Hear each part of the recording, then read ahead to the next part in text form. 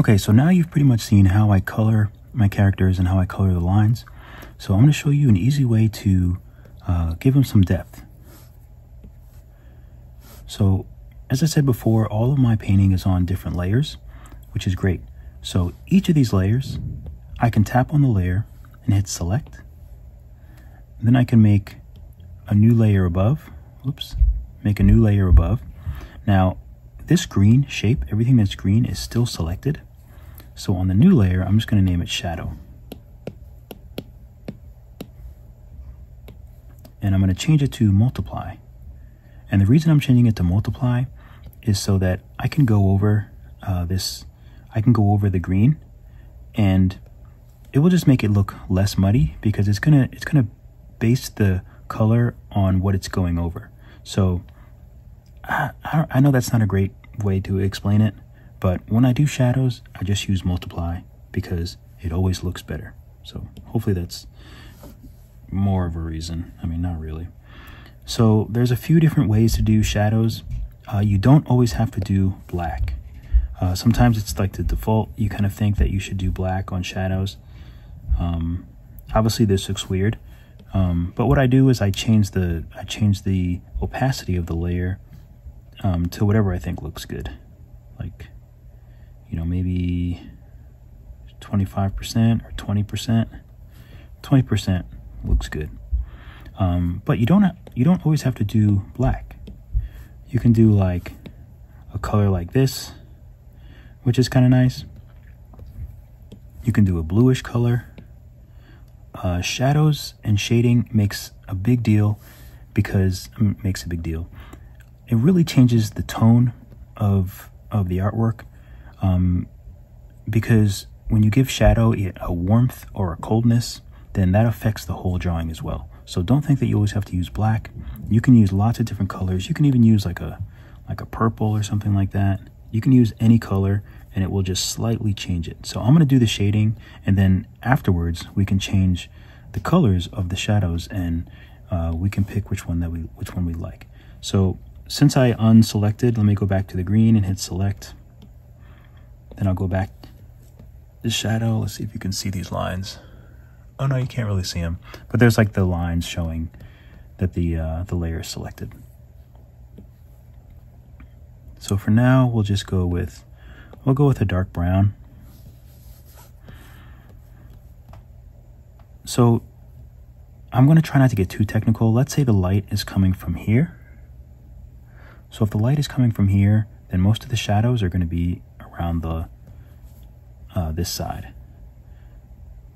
So right now I'm using a graffiti brush, which is just a basic brush. But I like it because I can cover a lot of space. It's not too streamlined or anything like that. So the light would hit here. I'm going to make all of these curves. I'm going to concentrate on all of these curves and everything on the left side, and even underneath.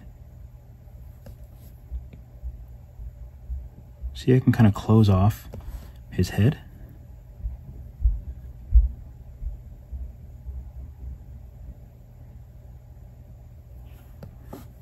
And basically, I'm just gonna make everything over here darker.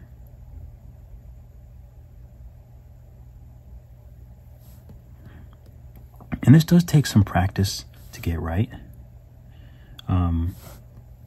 But once you kind of get an idea, you know, and also drawing from life helps, and drawing pictures of people and things like that, everything kind of gives you a better understanding of the light.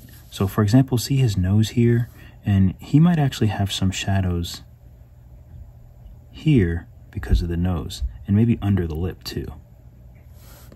You know, things like that. Now you can do them and just see how they look. And sometimes you might not want to keep them. Like maybe just the one underneath the lip looks good.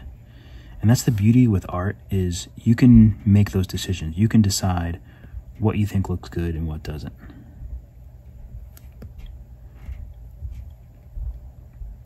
Okay, I'll put a little bit of shading here, and then some shading here because of the shell and everything else. So I'm going to go along this side. And you see, I'm trying to keep these lines nice and smooth as well.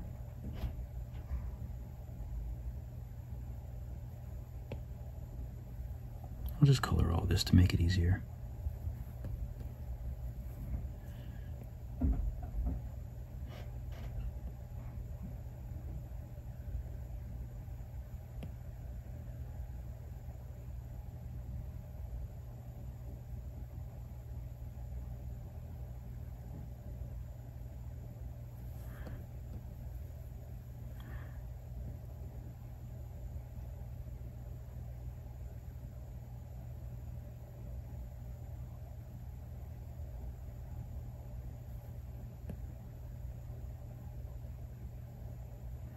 All of this can be kind of colored. That back finger, I'll just color that whole thing. And then maybe the back of this finger too. Okay, that looks pretty good. So we'll make a big shadow here. And you notice I also do the shadows, the part, because all of his shell and all of his like person and everything is going to be kind of giving shadows too. So I just kind of go along this edge as well.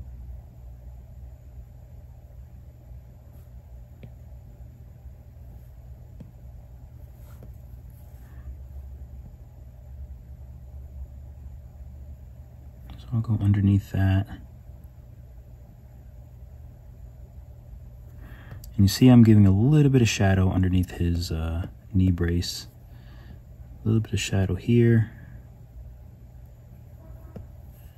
And this back toe would be definitely a shadow.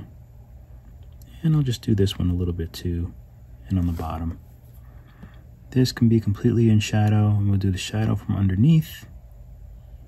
Shadow on the toes. This would be a little bit darker in here, in between the toes would be a little bit darker.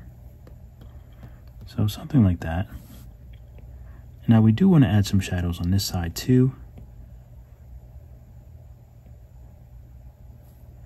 So we'll just sort of stick to that left side, just like we did. We'll color that all. We'll color this dark too, because his fingers are folded. We'll give his thumb a little bit of shading as well. And his head, I guess. Okay. So that's, in a nutshell, that's pretty much how I would shade. But here's a fun thing that you can do. If you have trouble with shading, do your shading like this first, and then take an airbrush. I'll use Disney airbrush, and if you want to practice, just duplicate the shadow layer and hide one. So now use the airbrush, and then you can just very softly erase away those edges.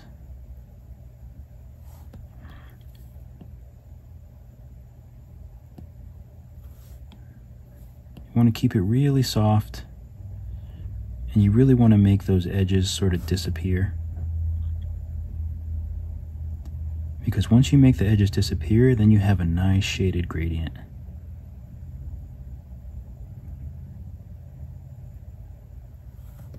And that's another easy way to shade, which I actually really like doing.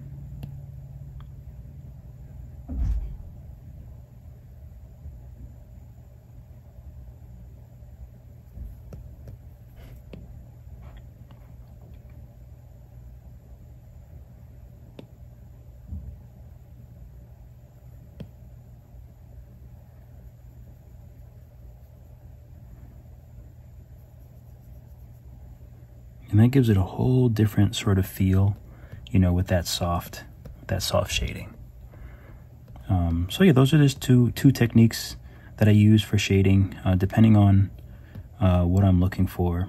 And remember, we talked about, let me alpha lock this. We talked about the colors, the different colors, if we want to shade something. So I alpha locked it, and now I'll do fill layer Okay, so when you fill, I guess it brings it all the way up to 100. So let me bring it back down.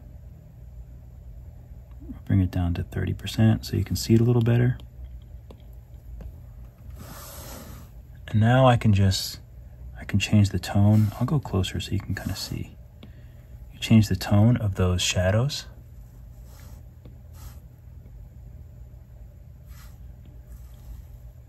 And it really makes an effect. See if we do that kind of reddish, more green.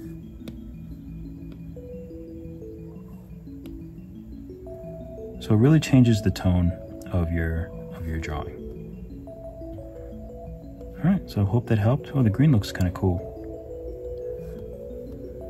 All right, so hopefully that helps. I can't believe this is 10 minutes already. This was supposed to be quick.